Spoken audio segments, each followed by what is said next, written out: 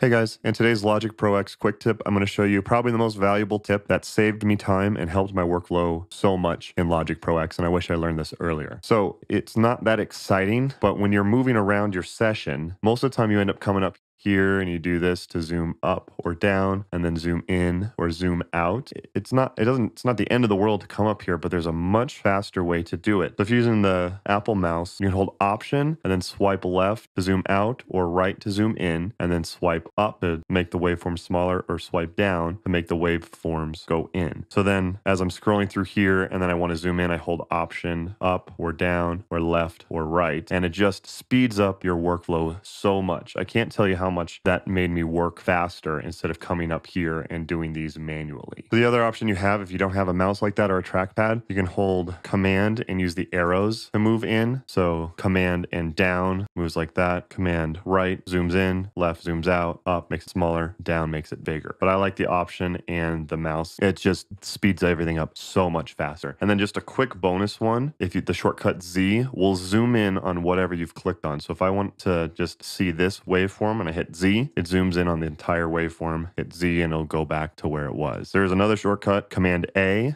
to select everything, and then Z to see your entire session, which is incredibly valuable. Or if I just want to see this session, just hit Z, and now that fills my screen. So that's just a super quick way to navigate much faster in Logic Pro X. And again, it has saved me so much time. So hope that helped you guys out. It helped me out a lot. Figured I'd share it with you guys. If you want to see more Logic Pro quick tips like this in the future, don't forget to subscribe to my channel as I try to post one of these about every Saturday. Don't forget to check out some of my other Logic Pro quick tips by watching the playlist on the screen. Check out how I do backing tracks in Logic and run an entire show with Logic by checking out the playlist on the screen as well. Don't forget to like and subscribe. Thank you guys, and I'll see you next time.